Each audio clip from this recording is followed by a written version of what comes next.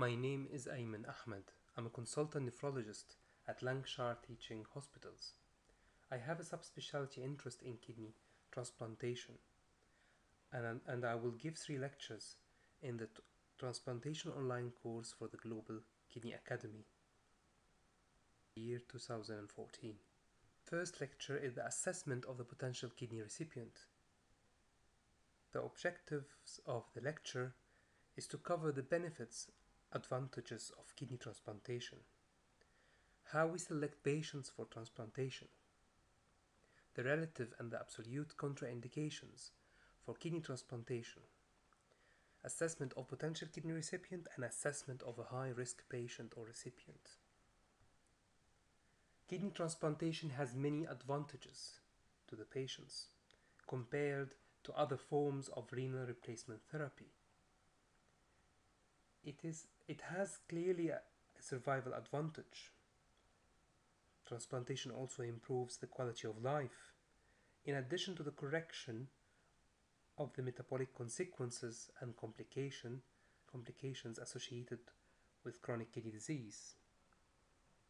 Transplantation reduces the cardiovascular risk associated with chronic kidney disease as well.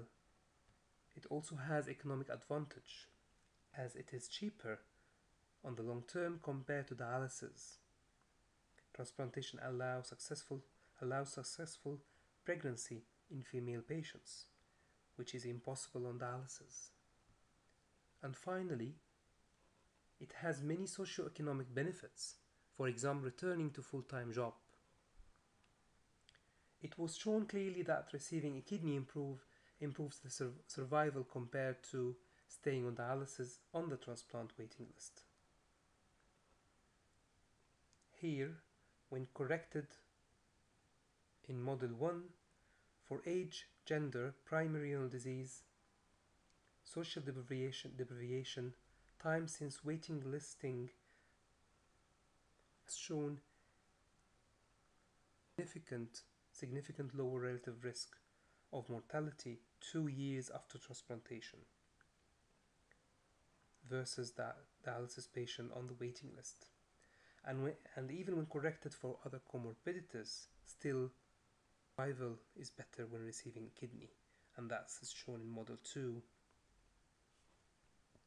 There is clear reduction in cardiovascular mortality in transplant patients compared to staying on dialysis. However, that's still worse than the general population. Transplantation is cheaper than dialysis.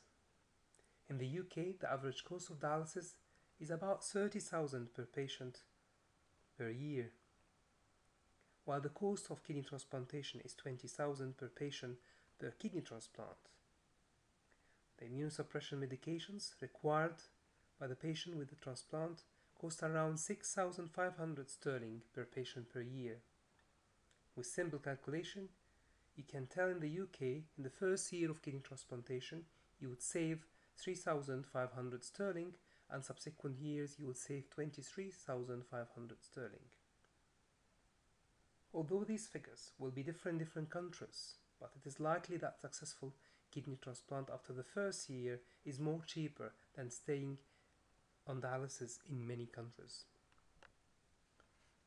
Although that it's clear that kidney transplantation is the best renal replacement therapy option for end-stage renal disease patients, but kidneys are limited, and the potential sources are limited too. The sources of kidney transplant is from a deceased donor or a living donor.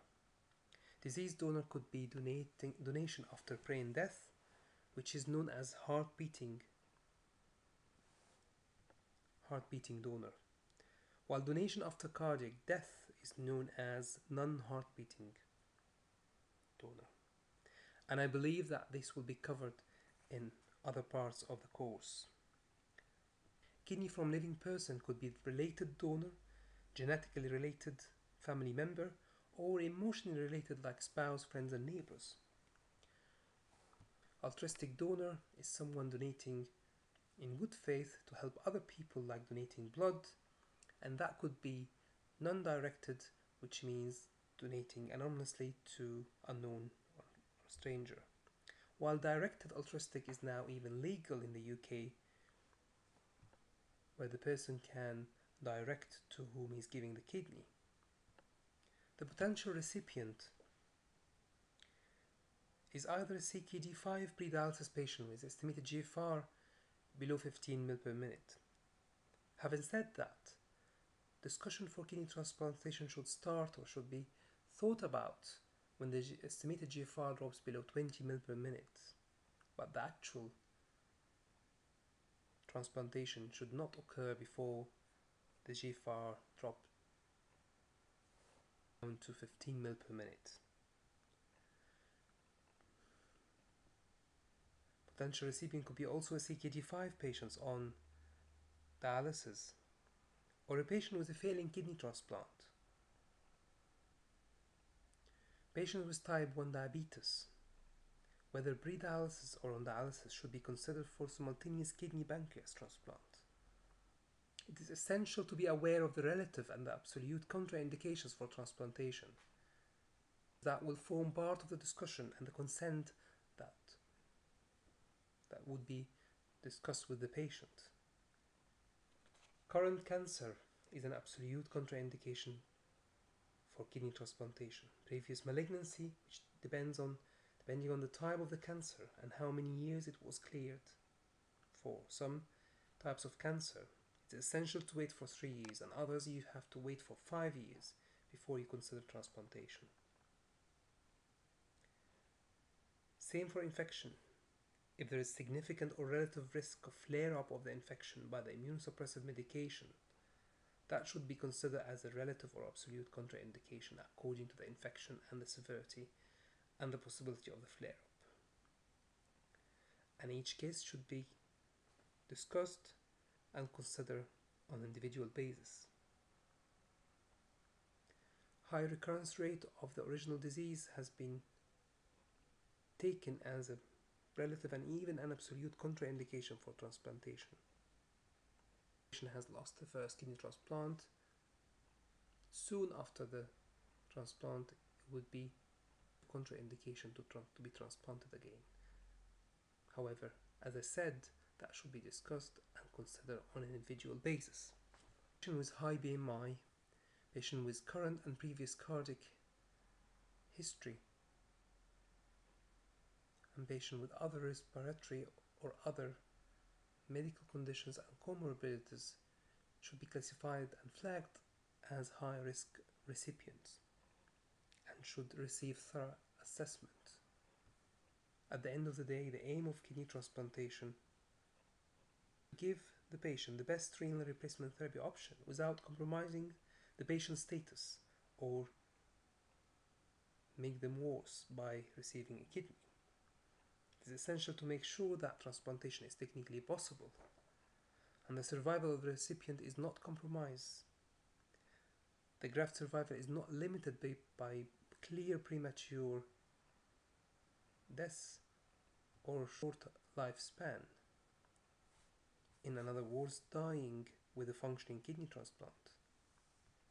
It is essential to make sure that pre-existing conditions are not exacerbated by the transplantation or the medication, and also to make sure that the pre- and post-operative period is not having clear risk for the patients, and trying to minimize the pre- and post-operative complications if possible. That is driven from knowing the fact that most causes of death in transplant recipient early on post-transplant is because of cardiovascular disease and infection. Preemptive transplantation means that the recipient would receive a kidney before the need for dialysis. Preemptive transplantation should be considered as the first choice for pre-dialysis CKD5 patients. Preemptive transplantation has been shown to have a better graft and patient survival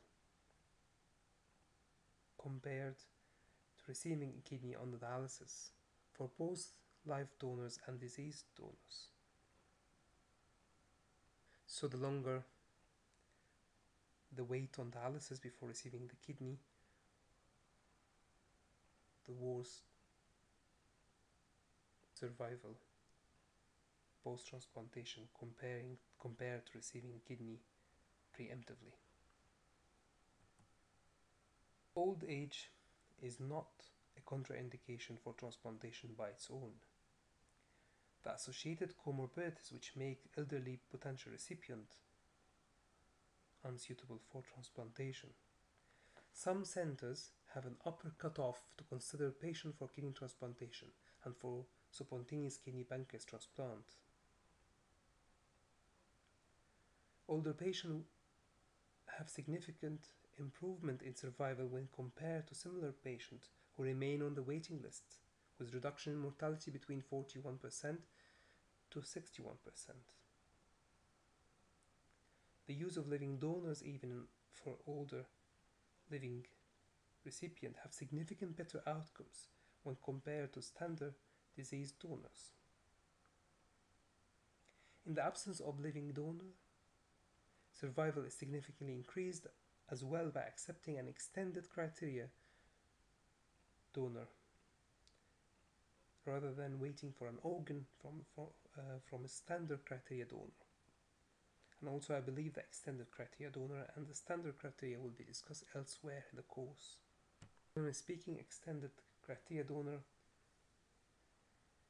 receiving a kidney from diseased donor with at least two of the following: hypertension, serum creatinine more than 1.5 mg per deciliter, or if the cause of death of the donor is cerebrovascular accident.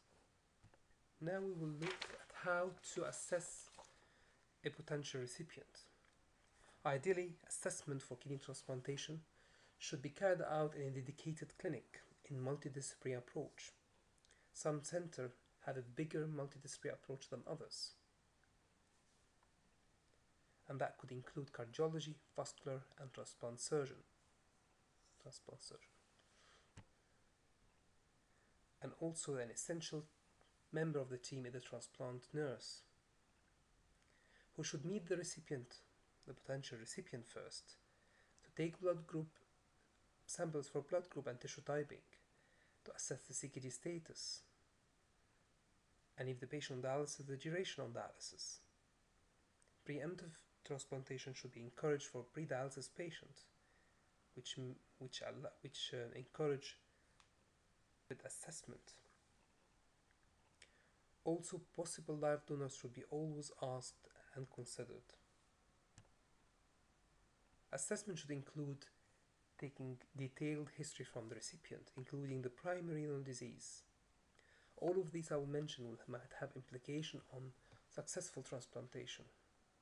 The past medical history, the current and the previous comorbidities, medication history, surgical history, family history, social history, smoking, alcohol, previous transplant, previous blood transfusion, pregnancy for ladies, the cause of failure of a previous graft.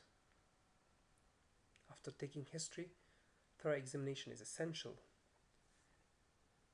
including assessment of the BMI, by taking the patient's weight, the blood pressure, whether that's very high or even low, could be significant. During examination of the respiratory and the cardiovascular system might reveal abnormalities that would prompt further assessment and referrals to specialists. Routine blood should be taken in addition to the specific bloods for virology, including hepatitis B and C, Epstein-Barr virus, CMV, and HIV. Patients should be asked about the general population screening programs for older patients, like the pap smear if female and above 40, the PSA in males above 50, mammograms for ladies, but there's no specific screening that should be taken. If the patient is not vaccinated, is seronegative for the varicella-zoster virus, then the patient should be vaccinated.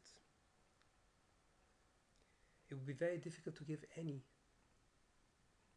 live attenuated vaccine post-transplantation because that could flare up the infection. After that, imaging should be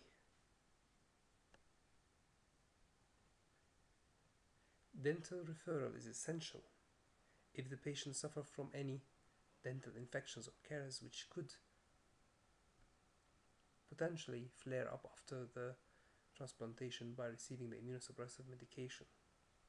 And from the examination and the investigations we've just mentioned, we could discover something abnormal that prompt referral to cardiology, urology, or gastroenterology.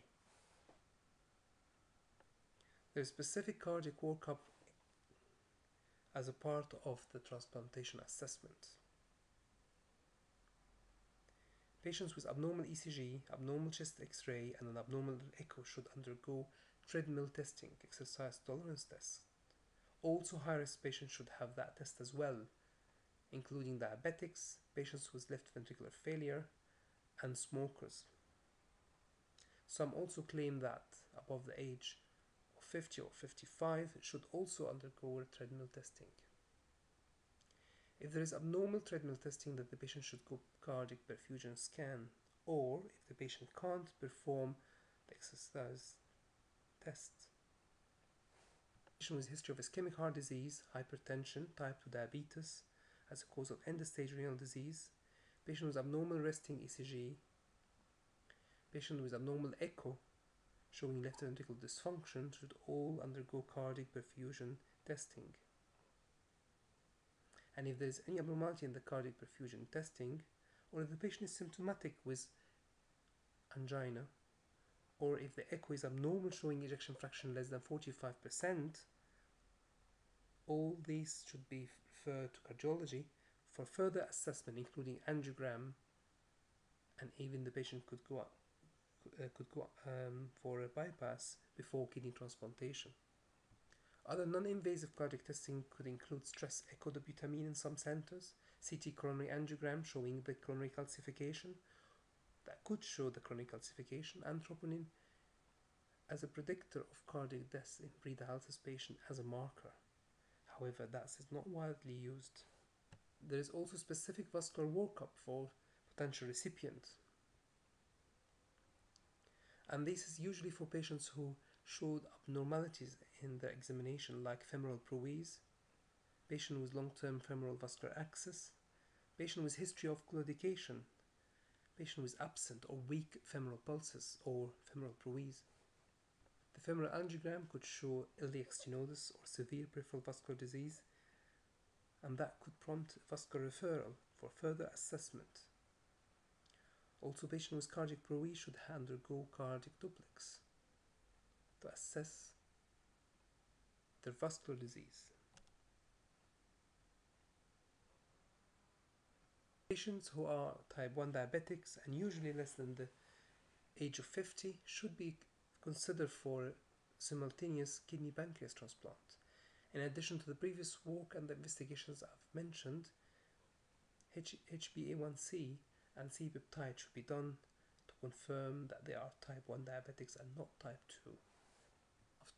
After doing all these history examination and investigation, and if the patient passes all that successfully, the following step would be to refer for surgical assessment, or if the transplant surgeon is part of your MDT clinic, that would be straightforward.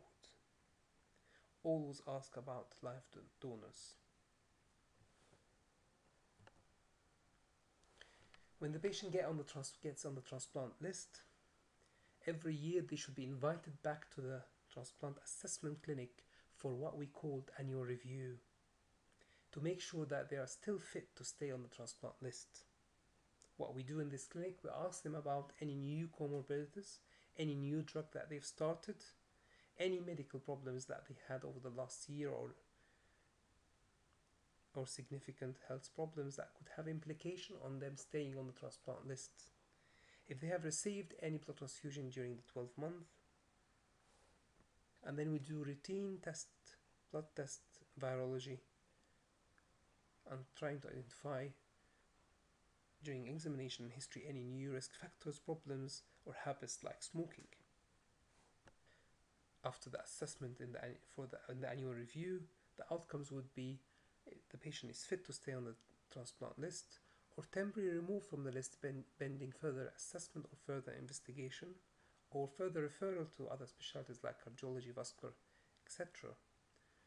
The third option is that the patient is not fit to stay on the list and be taken permanently from the list. Or a fourth option, that the patient is suspended because a potential live donor is ready for the patient. Obviously, the patient should be counseled for that and agree that he would be suspended. Thank you. End of the first lecture.